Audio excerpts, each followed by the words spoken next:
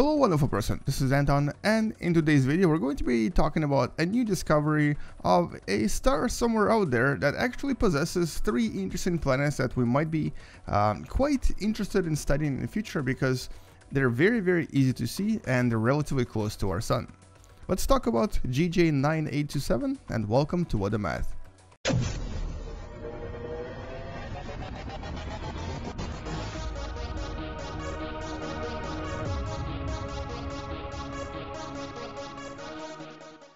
Alright, so the system we've discovered is known as GJ9827. It has a few other names, but what's important to understand is that it's actually relatively close compared to other stars. It's at a distance of about 99 light years away from our planet and from our star, which is, in relation to other stars, not that far. So for example, this right here is the distance of about 150 light years, so we are looking at something around here. It's basically within our kind of a local neighborhood of stars.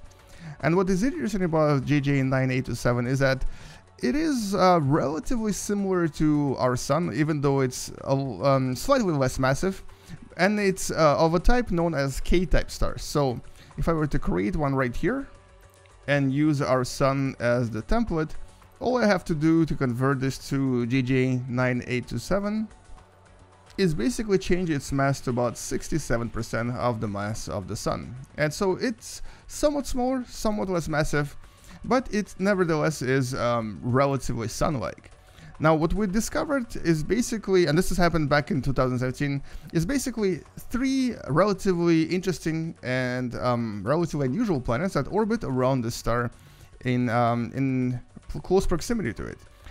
The 3 planets we discovered are all unusual in that we don't actually have their kind in our own solar system, and they're known as SuperEarths. So just for fun, we're going to place Earth somewhere right here, just for comparison. And let's now place those 3 SuperEarth objects. I'm actually going to do random gas giants here. 1, 2, and 3. Now, all 3 of them orbit really close to the star. The first one, known as GJ9827b, has a semi-major axis of approximately 0.0211, which is about 2% of its distance of Earth to the sun. And what makes it really interesting is that, well, not only is it actually hot and not only is it actually bigger than the Earth in terms of radius, it is what we would consider to be a super-Earth. So basically it's a kind of a planet that is larger in radius than our own planet Earth. But the mass here is not as dramatic. It's actually only about 3.74 masses of Earth, and we've only discovered this very recently by looking at the way that these planets influence the motion of the star itself. So we actually did 2 observations.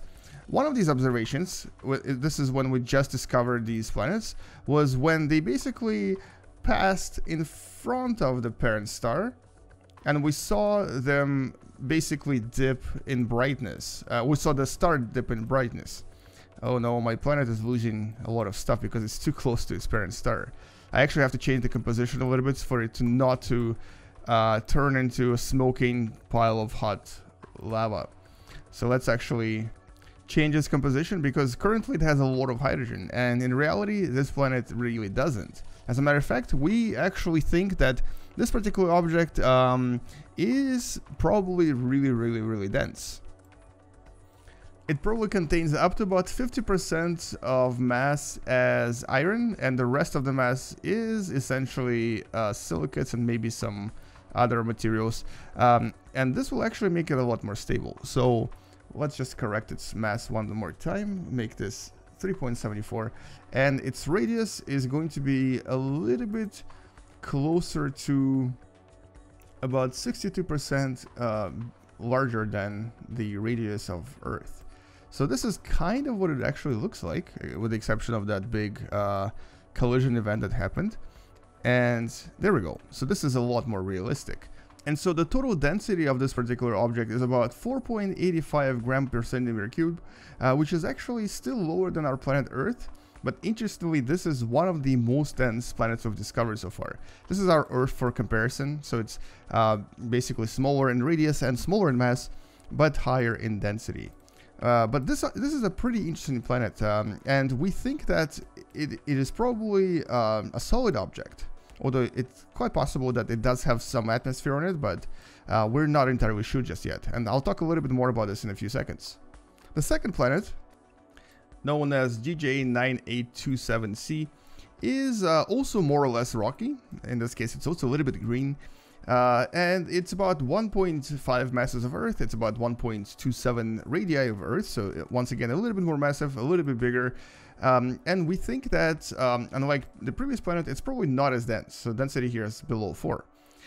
In terms of composition, it's mostly rock. There's a little bit of metal here, or possibly about 12 to maybe even 20% of metal. And it does have a little bit of volatile, so-called hydrogen and possibly water molecules, and probably some other relatively small or thin layer of atmosphere. And the last planet is the one that is different from these two, because it's probably more of a gas dwarf. In other words, it's more of a mini Neptune. And so this is GJ9827d, and as you can see, it's definitely a lot more gas giant looking than the previous planets. And in this case, it probably has a lot more atmosphere and definitely a lot more emissions, as you can see. So there's a lot of stuff coming out of the planetary atmosphere because it's basically being evaporated by the powerful star. But what is interesting here is that, well, okay, in terms of mass and radius, it's 2.38 mass of Earth, and it's approximately 2.09 radius of Earth. Density is 1.4, so it is not a very dense object. But it is larger and more massive than Earth. But this planet is very different in terms of the actual atmospheric composition. Here, you would expect to find a lot more water, a lot more possibly even hydrogen, and a lot of other volatiles that you would usually find in a thick atmosphere. So most of this planet is probably just gas. In other words, it's what you would call a mini Neptune, or in a sense, a gas dwarf. What is specifically interesting to us about this particular system is that all three of these planets line up very, very nicely with the parent star.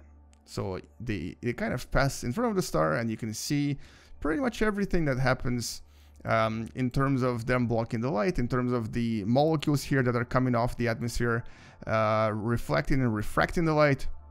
And this is really important for us to study the atmosphere. So this right here is actually, so far, the best candidate we have for studying exoplanetary atmosphere, not only because the star is very close to us, but also because these planets are orbiting around the parent star in a very, very interesting location.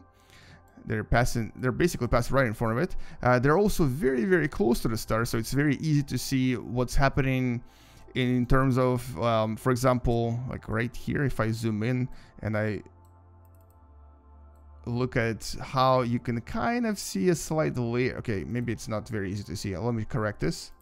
Here, maybe we can do it with this object. So because it now has a little bit of atmosphere, we can probably be able to see, nope, still nothing. But anyway, right here at the line of intersection between the star and the planet, you can kind of see a tiny, tiny layer of atmosphere. And using powerful now telescope that we are actually launching this year, James Webb Telescope, we'll be able to not just see the atmosphere, but we'll be able to analyze what's inside of it and know almost exactly what is or what makes the atmosphere in these particular objects. And because we have three very distinct and very different, such unique objects here, we'll be able to study their atmosphere, their emissions. Like, for example, we'll be able to see what this particular planet is emitting.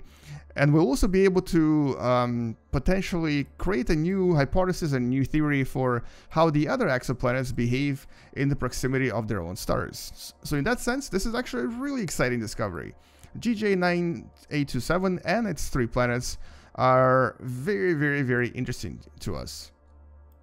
But one thing I forgot to do is to actually move them slightly, move these planets slightly farther away, from its parent star, because they are in a slightly different position from what you saw in the beginning. There's actually some leftover dust there from this object. So this is kind of what the planets look like, and this is kind of what this system looks like. Let's accelerate time a little bit just so you can see a little bit better. And this is definitely going to be a system you'll hear about again in the future as we study their atmosphere. And you can see this particular gas dwarf is emitting quite a lot of stuff from its surface. And then in comparison to these three objects, this is kind of what our planet Earth looks like. So here they all are together with our Earth. Now, this is definitely maybe not as exciting as TRAPPIST-1 last year, but you'll hear about this for sure, because as James Webb becomes operational and as we start studying these objects in more detail, we'll actually be able to finally find a way to study the atmospheric composition of various exoplanets, and then make quite a lot of predictions about their habitability, their temperature, and of course the fact that maybe, just maybe, some of them might even have life on them. Other than that, that's all I wanted to talk about in this video. Thank you so much for watching. Let's erase Earth from here. This is GJ9827, and it's 3 beautiful planets. I'll see you tomorrow. Come back tomorrow to learn something else. Space out, and as always, bye bye.